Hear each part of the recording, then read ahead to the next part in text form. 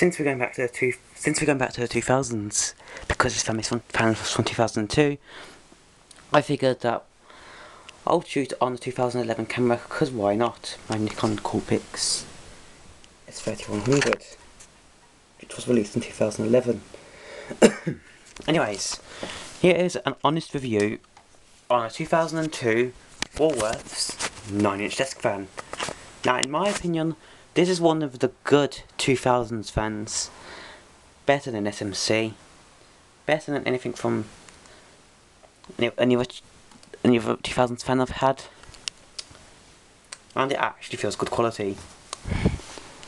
Here's the fan itself. It has translucent blades, translucent grey blades,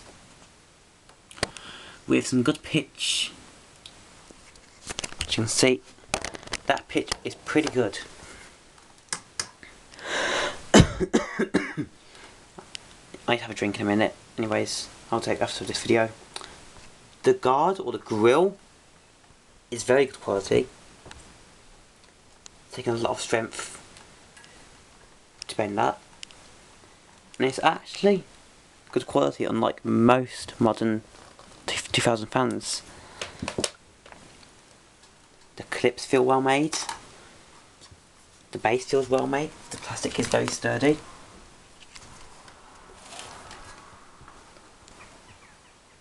Got 2 speed settings with push button controls. Here's a side view of the fan.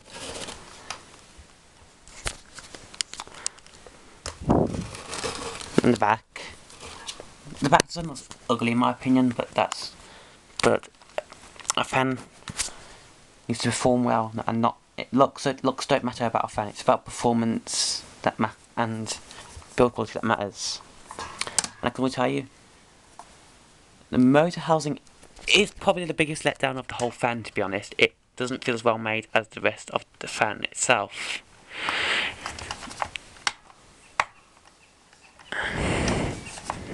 But the handle feels well made. You know, you can bend it.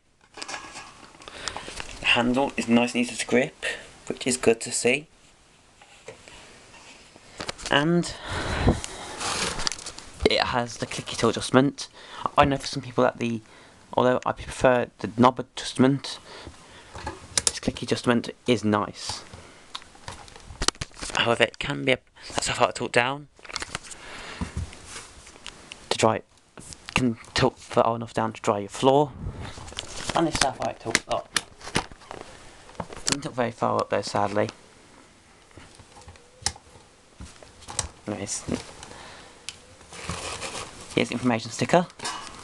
Interestingly, it uses a guard retaining nut to hold the base on, which I think is really a really interesting design of the fan. So this is the information sticker.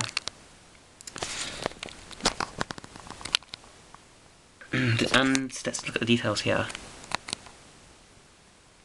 Remember, I'm filming on the 2011 camera, so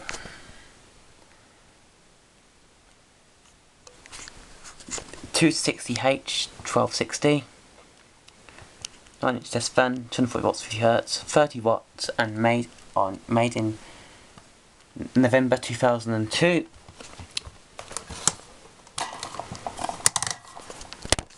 You can see the oscillating mechanism, which is quite interesting. You don't see that much on modern fans. You don't see the oscillator arm out like on that. Like on this you do. Here's the plug. It comes with a MS plastic plug. Just your bog standard plastic plug. But like the rest of the fan, oh, got a dry skin there. Let's get it off. Forget it, I'll get it off after I've done the video. That's just a bit of dry skin, don't worry. The plug does rattle, but the plug does feel very good quality, and the plastic feels better made than modern plastic plugs. It's got this label on it. Tells you how to wire it and stuff. The cord, although it's thin, it does feel well. It does like a well-made cord. Let's plug this fan back in, and now we're going to demonstrate this fella. Oh, it has interesting like the pivot, it has 3 screw holes.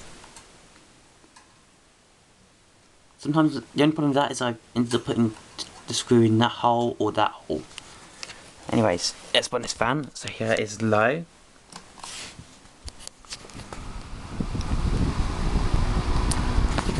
It sounds different to your normal 9-inch desk fan because of the blades. It makes quite an interesting whirring sound. And I'll tell you, I think it moves a pretty good breeze in low. In fact, that's how far it moves the air. About there, where my hand is.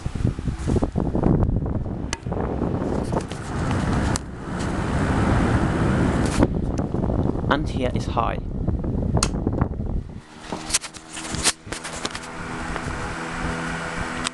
It might sound like it sounds like a plane taking off, like one of those private jets. It sounds like a private jet, but quieter, obviously.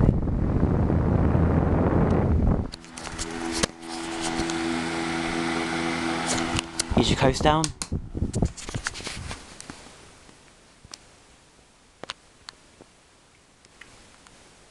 Pretty good coast down. Now we're going to do oscillation. To engage oscillation, it's just like most fans. Push down on the knob, put up to deactivate the oscillation, and here is high.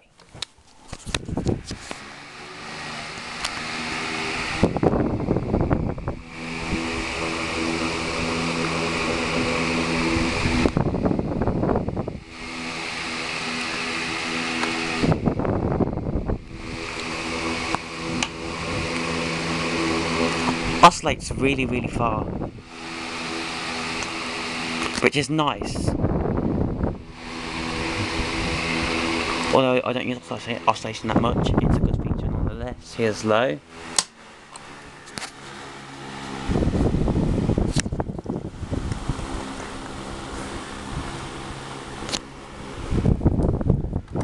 And here's off. Now we'll get our startup sound. Let's coast down here.